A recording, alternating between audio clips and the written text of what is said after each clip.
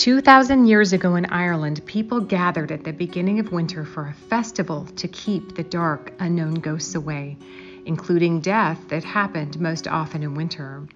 This was the beginning of Halloween, where we still continue to make sense of the dark side of life through fables, folklore, make-believe, and faith. Halloween and All Hallows Eve are an acknowledgement of these mysteries as we continue to contrast light and dark, day and night. One thing we know, there is plenty of dark, but the light shines in the darkness, and the darkness has not overcome it. Hello there, and welcome to my channel.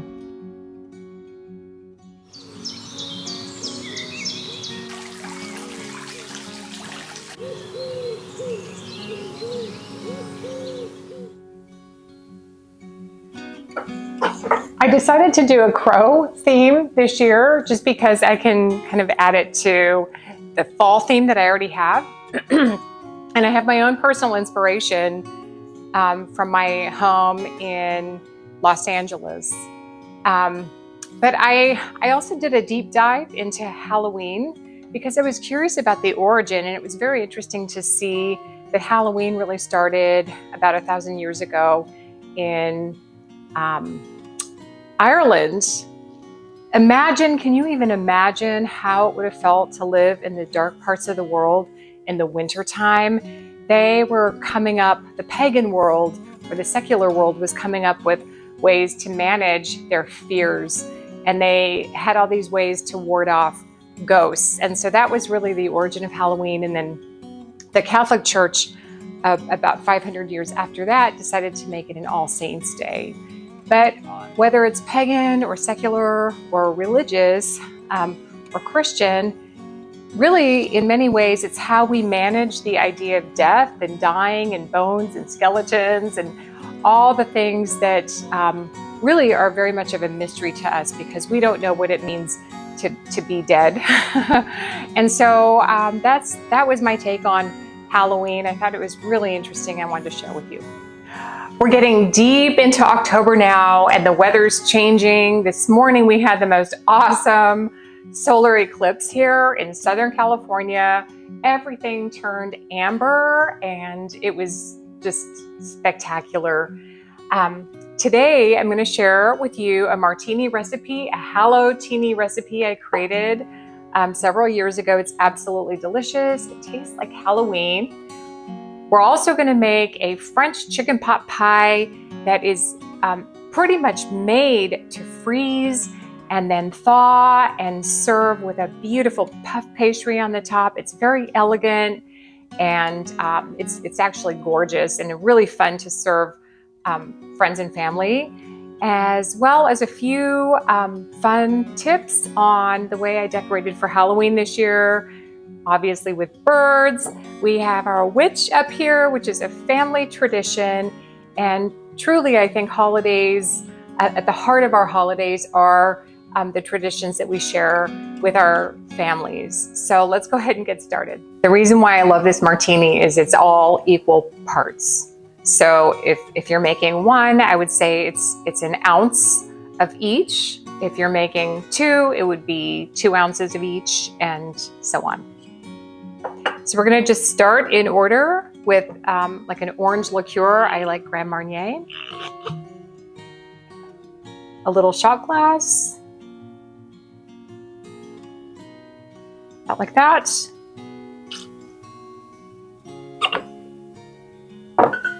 Next up, vodka.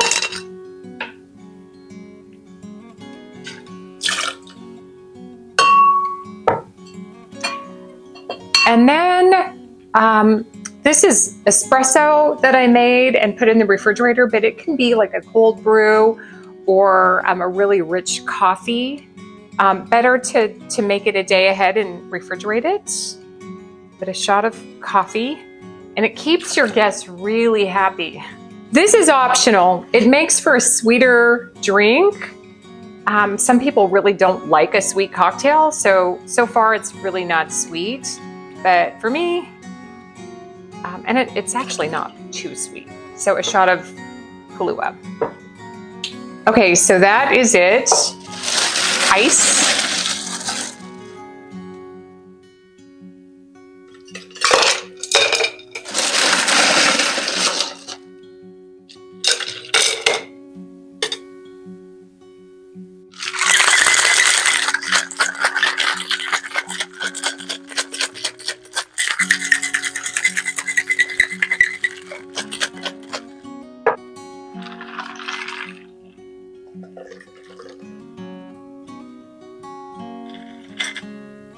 And for the garnish, it's so pretty.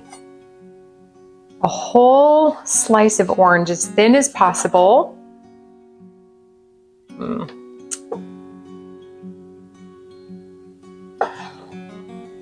To float on the top.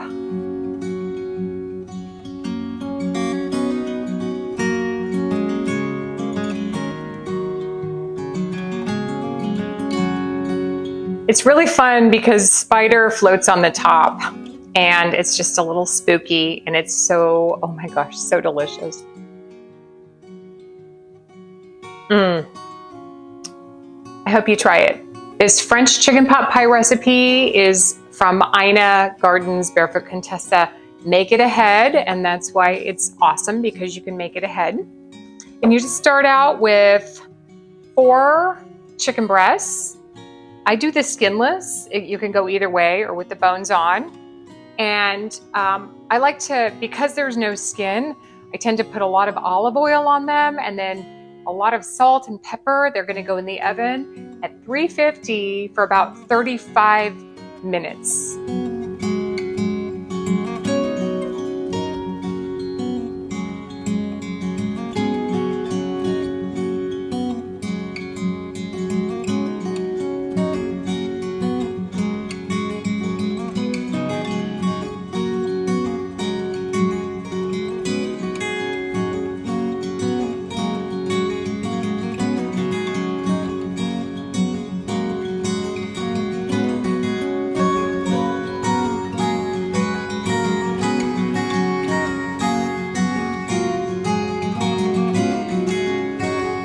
What's neat about this recipe is while these are baking, I'm going to make the sauce.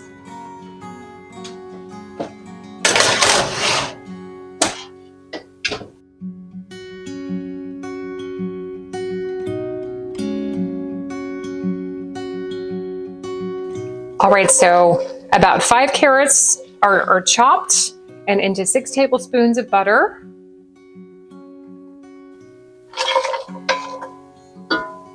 I have 4 leeks here, and it's gonna amount to about 4 cups of chopped leeks that go into the pot. This video here at the 4 minutes and 15-second mark shows how to cut leeks if you're interested. I go in depth there.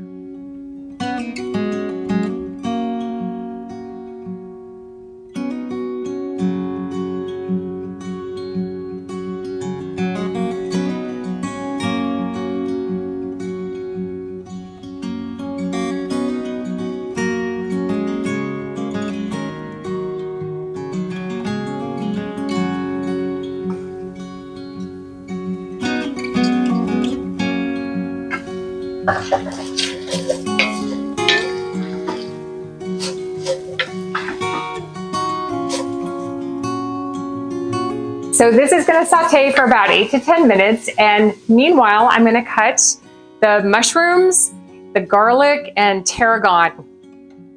And the best way to clean a mushroom is with a damp cloth, just to get the dirt off. I've already cleaned the rest.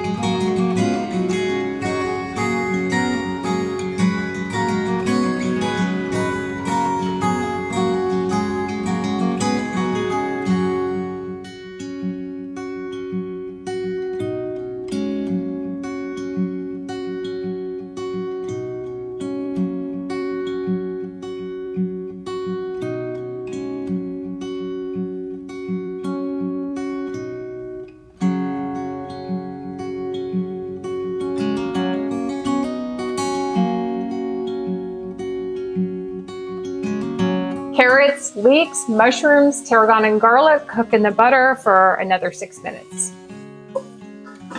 A quick tip about mushrooms.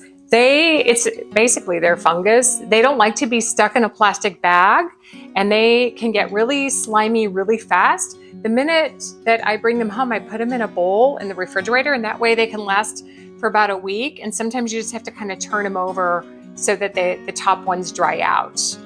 Tip about mushrooms. Next, we're going to put in a 1/3 cup of white flour and cream, chicken stock, and sherry. This smells so delicious. That tarragon, it's nutty. It's what makes this chicken pot pie so fabulous and French. I'm gonna put in a 1/3 cup of flour and cook it for just a minute here into the veg mix.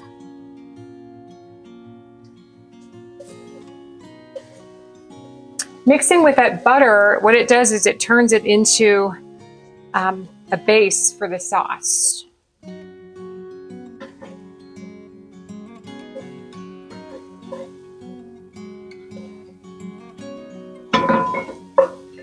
And then 2½ cups of chicken stock.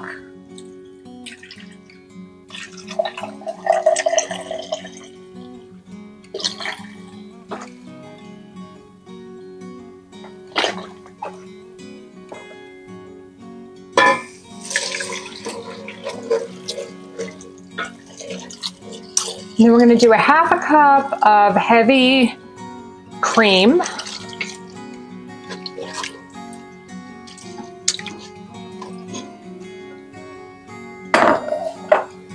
And 6 tablespoons of sherry.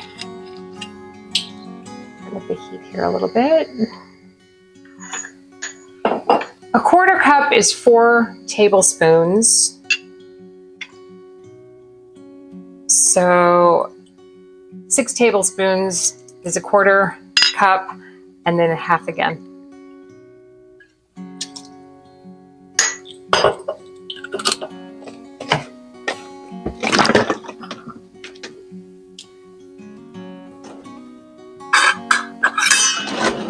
And then 1/2 cup cream.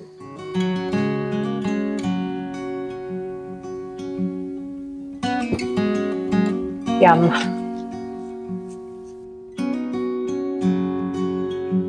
Two teaspoons of salt and a teaspoon of pepper. It's coming to a boil now. We're going to turn the heat down and simmer it for about 2-3 minutes. The sauce is bubbling away and the chicken has cooled enough to cut. I'm going to cut them in cubes, the breasts, not quite inch, maybe 3/4 inch cubes. And then I have 10 ounces of baby peas, frozen, they're frozen, which is about 2 cups.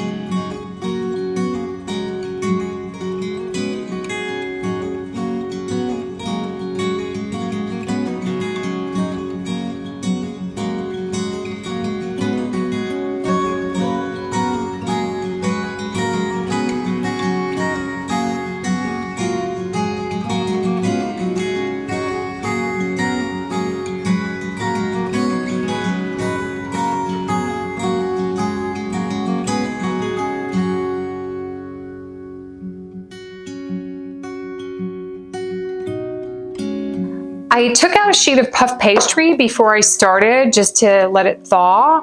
The rest just stay in the freezer so they're available as needed. But the puff pastry is so neat. It comes like this in a sheet. And then I'm gonna roll it out with just a little bit of flour.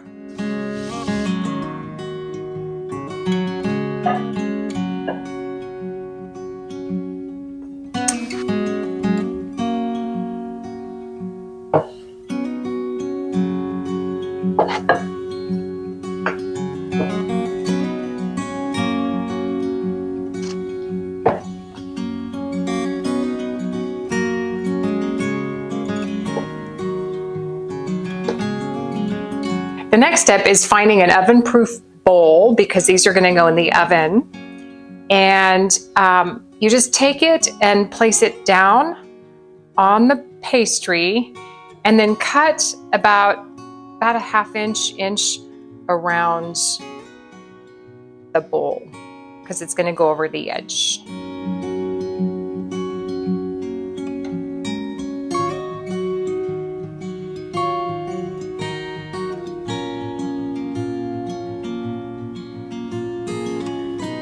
So fill the bowl. I've made this before with more filling or less filling, and either way is fine.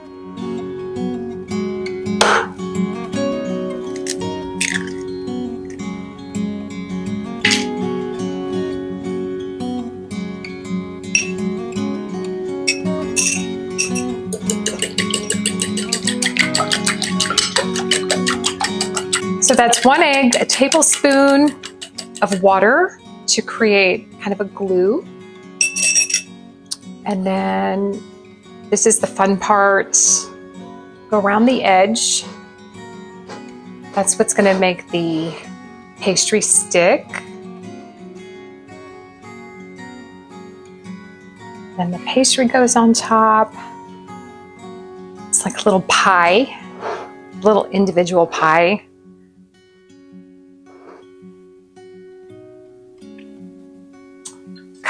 Some little, just like any pie, a way for it to breathe a little bit, make it look pretty. And then this makes the pastry nice and golden. This can make between 6 and 8 pies.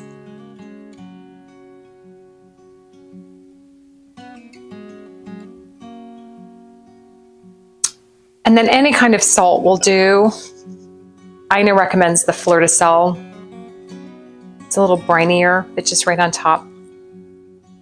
Then it's going to go into the oven, 400 degrees, for about 20 minutes. Here's a little tip about white or any kind of flour.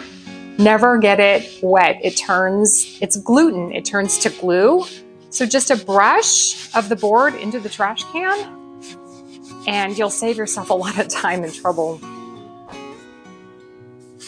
The beauty of freezing food and having freezer-ready food is that you can always have food, because the worst time to cook is when you're hungry and tired, and then to be thinking about food. It's nice to be able to pull it out of the freezer, defrost it in the microwave or overnight, and then be able to bake it off or just reheat.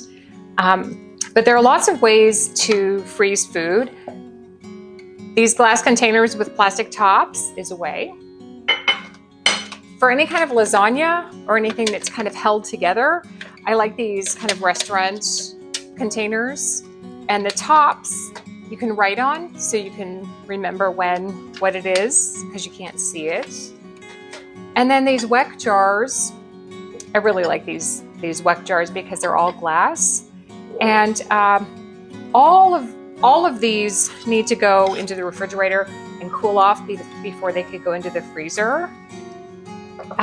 There's a little secret to the weck jars. I gave my mother-in-law these weck jars, and she's like, how the heck does it work? Because what happens is when you fill it up, even if it's cold, and then put the lid on tight, these weck jars have clamps. So it has this rubber, and and then a glass lid, and then these clamps. If you clamp it down, the food actually, when it freezes, it expands, the liquid expands. So the secret to freezing in WEC is to keep the food about a ½ inch shy of the lid. Just freeze with the glass lid. Once it's frozen, then put the rubber and the clamps on, and then it's perfect. So that's it for freezing food. And it just makes life really, really easy to have a well-stocked freezer. Just took these out of the oven. They're piping hot. They smell so good. They can sit for a good 10-15 minutes. These are one of my favorite recipes for company because the whole thing can be made and put in the fridge a few hours before they go into the oven. And that way you're just free from having to do any kind of cooking or prep work while you're entertaining your guests. So, or just for yourself. It's just kind of a no-brainer, and I think you'll love these.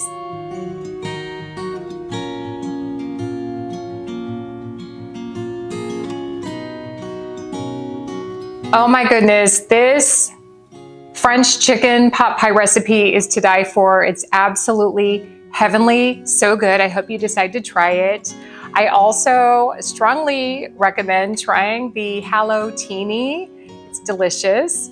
And I hope you enjoyed the very simple Halloween decor that I did today that is basically based in nature, other than our little witch there. But it was really neat to just set up the birds on top of our already pumpkins, and it just made it really easy, but a little spooky.